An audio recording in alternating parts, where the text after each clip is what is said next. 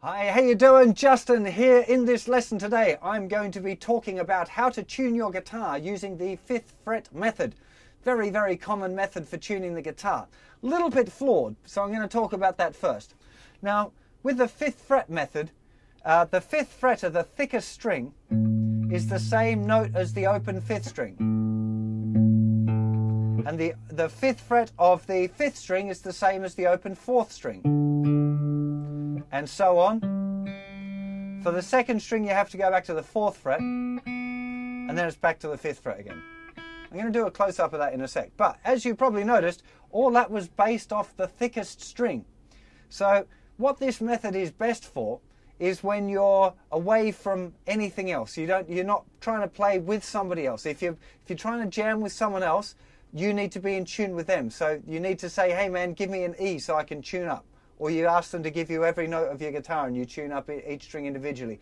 But if you're by yourself, I don't know, you're taking your guitar to the beach, it's been in the sun all day and it's kind of gone out of tune. Actually, it's not a good idea to leave your guitar in the sun all day, but let's say it's been in the car and it hasn't been that hot to warp your instrument, but it's gone out of tune. And you need to get your guitar in tune. This is where the 5th fret method is great, because let's assume you don't have a tuner, you don't have another instrument to tune it to, but you want to get it in tune so you can play it, right? That's really the best use of this 5th fret method. It's not really the best one, really. There's some others. The best one is getting yourself a tuner, you know, and especially these days you can get a tuner app for your phone, you know. That's a really good idea. That way you've got it with you all the time. But anyway, I digress.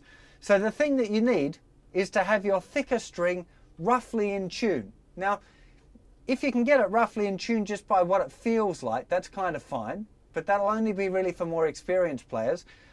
If the string is too high or too low, you're going to tune your whole guitar too high or too low, which if you're playing by yourself and you're just having a bit of a muck around on the barbecue with your mates or whatever, it doesn't really matter. If it's extremely too high or too low, all the strings are going to be too sloppy and it'll sound weird, or too high, and by tuning them too high you might snap some.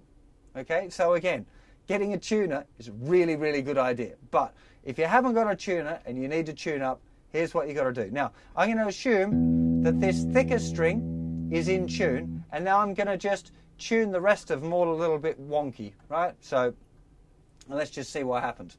So now I would start by putting my 5th fret on the thicker string and then listening to what the sound is of the next string. If you can, sing them. It's going down. And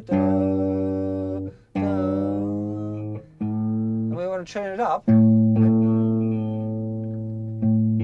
so it sounds the same as that note. If I'd gone too high,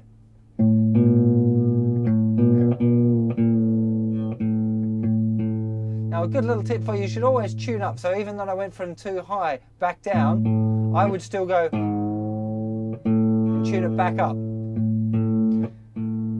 If you can get into it, learning to sing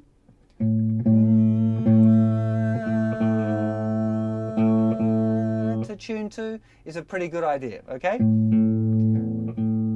Now, it's not a particularly accurate method, this, and it's got one big problem, which, actually, we'll get to that later. So that was the 5th fret. Now we're going to do the next string. So now we're tuning the 4th string. So again, we put our finger in the 5th fret of the 5th string, and then we're tuning the 4th string. This is too high.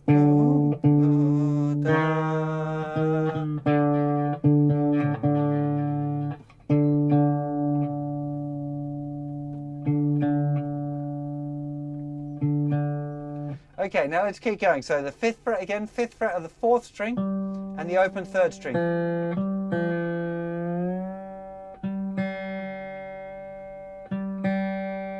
Okay, now to tune the 2nd string, you have to move back to the 4th fret of the 3rd string.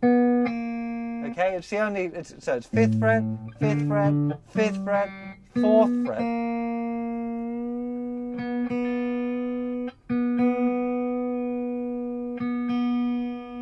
Okay, and then back to the 5th fret for the last string.